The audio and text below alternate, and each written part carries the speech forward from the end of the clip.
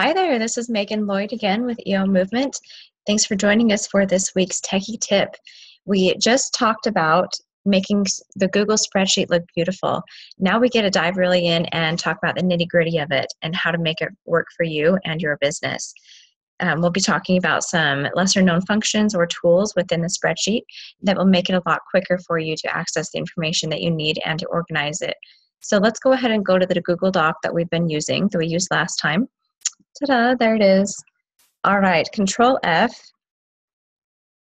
will pop up this little tab up here. If you want to find something specific in the sheet, let's say you have a lot of data and you don't know where to find it. I'm going to type in YouTube, and suddenly YouTube highlights over here. So it shows me the things that I'm looking for. That's really helpful if you have a lot of information on your sheet. Adding a link. Let's say that right here I wanted this to link to a specific web address so that if somebody clicks on it, it will immediately take them there. Click this Insert Link button and type in the web address that you would like it to be. I'm going to have it be eomovement.org just for fun. And apply. Now when you click on it, a hyperlink will appear above it. Click away and it will take you to that website. All right, sometimes with spreadsheets, like this one, you can see there are too many columns and it's hard to keep track of information. So let's say that there are some columns that you need less than others that you would like to hide. Let's select the D through F columns, right-click, click Hide Columns, and they suddenly disappear. Now let's say that you need to find those columns again. You'll see that up here on the column letters, there are two arrows pointing away from each other. Just click it once and they will reappear. And sometimes, again with this spreadsheet, there's so much information going all the way over that sometimes I want to build a freeze columns over here so that I can still see them when I move over on my spreadsheet. You can do that by going up to the View tab and clicking Freeze. You can choose to freeze the first row or first column, the second column, or you can even choose to freeze up to a certain column. So for today, let's just freeze one column. Oh, for some reason it's not working. Let's just freeze the F column so you can see what it looks like. View, freeze, one column. Oh, I see what it's doing. Actually, you can't freeze a column if there's a merged cell up here. So just so you can see what it looks like, let me unmerge my title up here. Now, if you need to freeze something, you can select it, View, Freeze, one column.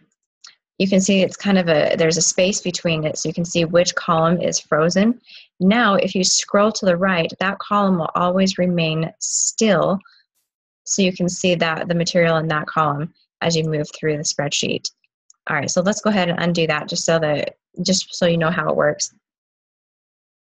All right, if you're using your spreadsheet for maybe as a to-do list, which I like to do often, I like to cross off things on my to-do list. So you can do that by selecting the text that you want to cross off and going to Format and Strike Through.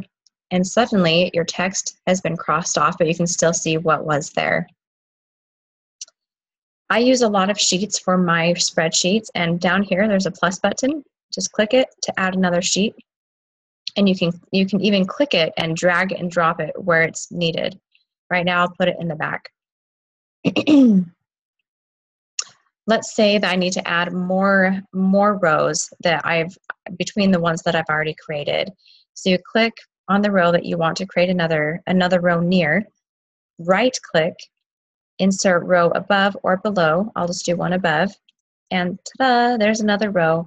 If you want to delete it, just select it and click Delete. Delete row. All right, F4 is one of my favorite commands in a spreadsheet. It feels like I often am using the same function over and over. So let's say I wanted to, if I go Control B to this text, Control bold, or bold, Control B will bold it for you, but I want to repeat that same function over multiple areas of text. Click the F4 button and suddenly it just repeats over and over. wherever you want it. And I use that quite often. That's a really, really helpful tool for me. I also use spreadsheets quite a bit with a whole list of names and email addresses. Oftentimes we download things from the back office, and it gives us a list of names and email addresses, and I need to sort through them really quickly, often alphabetically. If you would like to sort things alphabetically, click on the column that you would like to sort. So let's assume this is like a last name, first name column, set of columns. Select it, right click, sort A to Z, and suddenly the entire spreadsheet will alphabetize according to the column that you just did. Now, it doesn't really work specifically for this spreadsheet. You can see it kind of made it ski-wampus, but you get the general idea that it alphabetized everything and moved it according to where it is in the alphabet. We're going to undo that because it doesn't really work here. There are also, obviously, with these Google Docs, you will be sharing them with people. If you want to restrict what they can and cannot edit, we did a little bit about that a few times ago. But if you want to maybe protect certain parts of your spreadsheet, even certain cells or certain sheets, entire sheets, I'm going to show you how to do that right now. Go up to Tools and Protect Sheet. Now you can decide to do it according to sheet or to the range of columns. Let's go ahead and do a sheet just for now. And when it says enter a description, this is just as a reference for you. I'm going to type it protect sheet 2. And then click set permissions, and it will show a list of all of the people who currently have access to this document. You can choose specifically which people you want to be able to edit this this part of the document or not. So right now I'm okay with all these people having access. I'll click done, but if I wanted to restrict it, you could just click these boxes next to their names.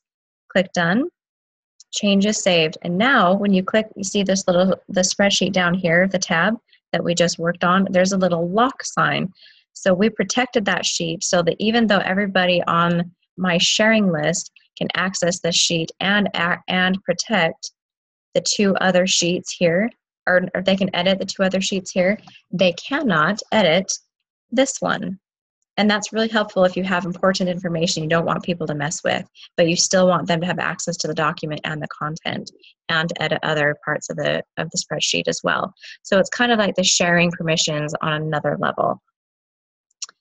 Another really helpful thing is the help button. There are a lot of functions that you can use to help you quickly get to a certain part in your spreadsheet yeah.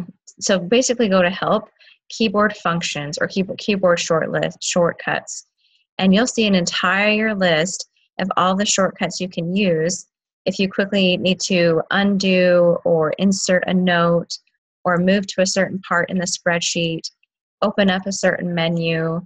There are just endless things you can do. You can memorize the ones that are most helpful for you. Most of the ones that I do have to do with editing, and I've memorized a lot of these just because it's really quick for me to use the keys on the board to get to certain places. So that is a little bit about how to manipulate a spreadsheet in Google to work better for you. Hopefully that was helpful. Again, if you have questions, feel free to email us at support@eomovement.org. Thanks again for joining us, and we will talk to you next time.